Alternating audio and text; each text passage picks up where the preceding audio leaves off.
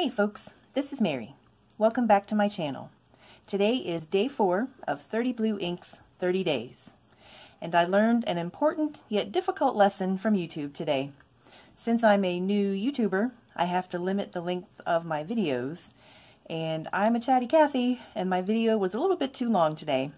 So I was trying to learn how to edit my video, which is also very new for me. And I accidentally deleted the whole video. So here we are again, recording another video, and this one will probably be very short, because all the pieces are already put together. So I wanted to start with my journal. Well, actually, let's start right here.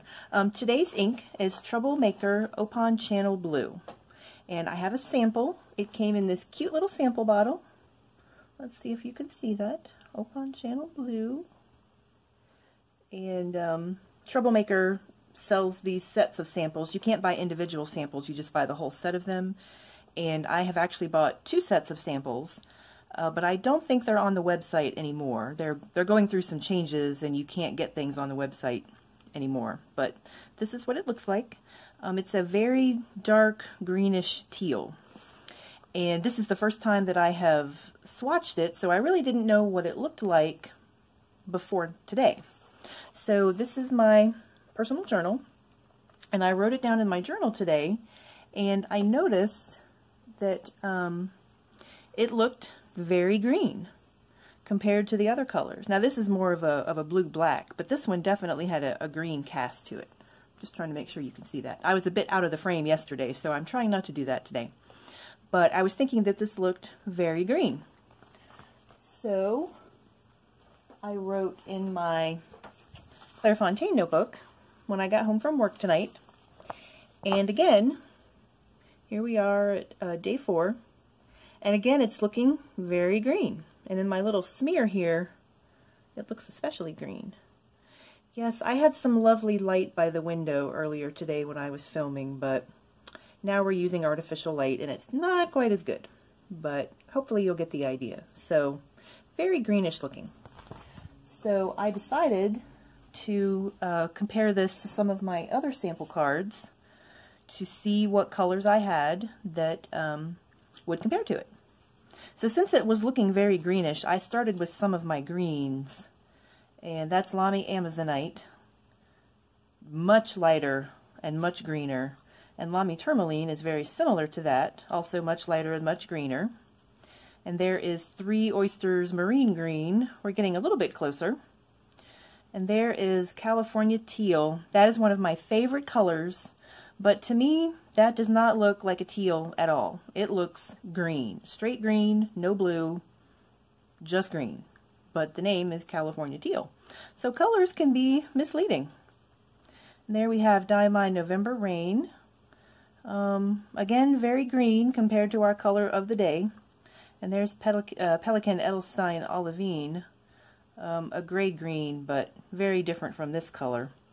So then I tried some of my blues. There's Robert Oster Lake of Fire. Definitely blue, more in that kind of a blue-gray color, but would you call that a teal? Are these both teals? It's hard to say. Teal is one of those debatable words for me. And there's Sailor Yamadori, maybe a little bit closer. Now here's an ink that we sampled the other day. That's Robert Oster Great Southern Ocean. And we're getting closer. That they're both about the same tone. They're both darker colors. They both have red sheen, but this one's definitely bluer and this one's definitely greener. And here we have Colorverse Monsoon Storm.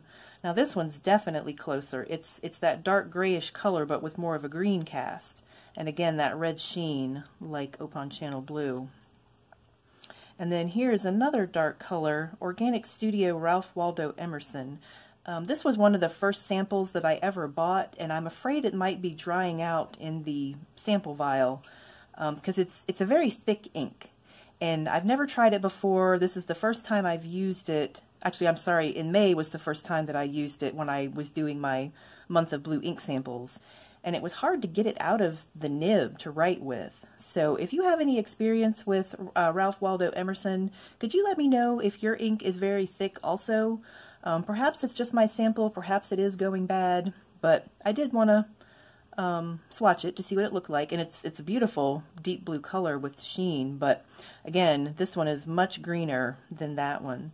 And finally, we have Organic Studio Walden Pond Blue, and they're both dark colors, they both have red sheen, but again, this one has that green cast like this one does. And I think these two are very similar. Let's move the other ones out of the way. I think they're very close, and I think it's so ironic. They're both called blue, Opon Channel Blue, Walden Pond Blue, but they're green. So it's two green inks with a blue name. But I think these are about the closest match that I have in my inks. And let me see, my pen of the day. Well, I've misplaced it. My pen for today was a Pilot Kakuno. I wanted to show you that I had pens other than Jinhao's, but now it has run away from me. But it's a clear Pilot Kakuno that I filled up with the Opon Channel Blue.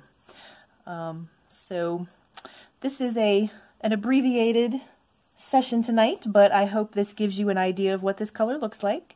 Definitely a teal. Is it blue? Is it green? I will leave that debate up to you. If you have any comments or suggestions for me, please leave them in the comments below. Thank you so much for watching. If you enjoyed this video, please give me a thumbs up. And if you would like to see more videos, please consider subscribing. And hopefully I will see you tomorrow. Take care. Bye-bye.